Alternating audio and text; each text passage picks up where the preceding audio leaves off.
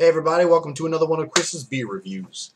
Today I'm going to be drinking the Fuller's 2011 Vintage Ale. I'm really happy to be doing this one with you all. We got a giant bunch of information here that I'd rather not read you directly with. So you know what I'm going to do. I'm going to put it on the description down below. So if you really want to get into that far, at least you have another way that you can do it. So the unveiling, got the wonderful Fuller's 2011 Vintage Ale. We got a 500 milliliter bottle here at 8.5% ABV. Again, there is more writing on the back here. I will throw that on the description down below. So anything that you're missing on any of the scripts here, you're going to be getting on there regardless. So all right, we got a awesome. Oh, Fuller's didn't do it this time. If you look at the last Fuller's video that I did, which was I believe the double stout, they had kind of more of it's kind of like a more of a plastic cover with their label on it, so that when you peeled it off, you were able to get the sticker off of the actual lid. Because sometimes whenever I do my reviews, it's kind of lame, but I like to keep the lids from the reviews that I did. Kind of remind me of all the beers that I've reviewed. So yeah, here it goes. I did review theirs last year, but unfortunately that video was botched. So yeah, I can't really explain it any further than that. There we go.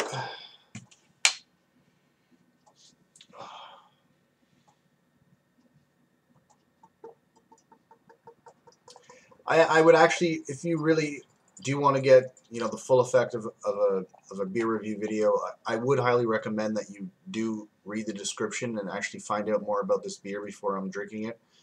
It'll give you a little bit more of an understanding of the background of this beer and the contents within. All right, so I poured this into my Erdinger glass, another wonderful beer out there. I didn't pour it as cleanly as I could have, so we got about a three-finger head here, off-white colored head. Actually, gorgeous looking color. You got a very orange, kind of extremely light copper tone looking color to it. So that is really cool. I'm actually picking up on some fruitiness in there. Definitely got some up my nose. Give me 1 second, people. Best before 2014. All right, I'm just going to go in and get the full effect here, people.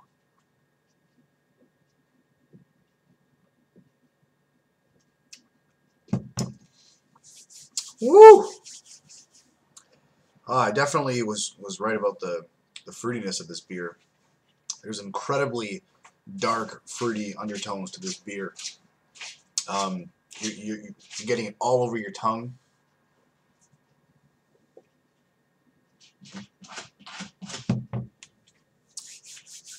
It's got a very nice hoppy taste to it. So when I'm talking about a fruitiness, I am not talking about a sweet or a sour sourness to the beer whatsoever. It's just really like I said, dark fruity undertone hops.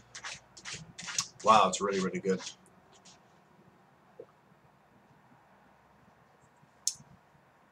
Unbelievable, actually.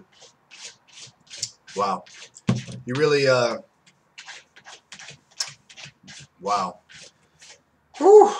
That's an amazing beer. It's 8.5%, people. But as it's going down, it really tastes somewhere around 6.5, maybe 7% ABV. You're not getting like a full 8.5% ABV slam.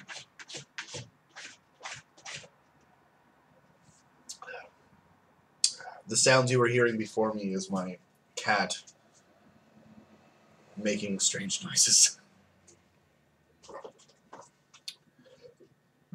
Very nice head. Very playful lace. I'm really digging this beer so far.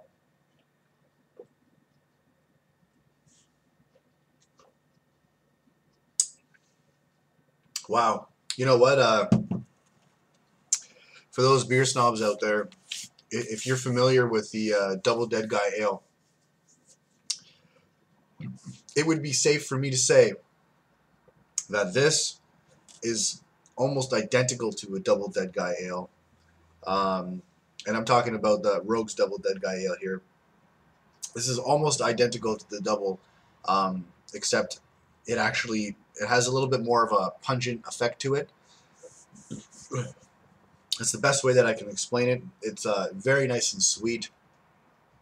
It's, I guess you could say it's on the heavy side. I'm guessing the sugar content level is somewhere between a 3 and a 4. It's definitely nice and sweet. You know, I'm sticking with the 4, actually. I don't know if anybody here has checked out the glass, but the Erdinger, I guess this is kind of like the brewery or the town surrounding the brewery, one or the other. Very, very, very cool.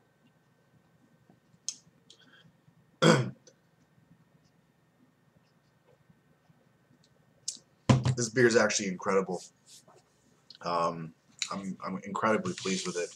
All right, well, you know what? I'm going to finish this. I'm going to enjoy myself, and I would actually recommend allowing this beer to cool down a bit.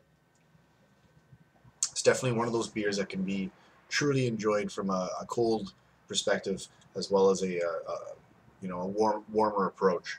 So yeah, play around with it. It's fun. It's a really good beer if you like trying new things. It definitely does not taste like your average beer. I don't pick up on a strong barley taste whatsoever, but the sweetness of this beer is just absolutely perfect. I'm actually quite blown away. So there you have it, people. I'm going to give this an amazing 4.7 out of 5. Okay, this is a really good beer. So I definitely recommend that you go out and give it a try. So thanks for joining me on another one of Chris's beer reviews. Don't drink and drive. Drink responsibly.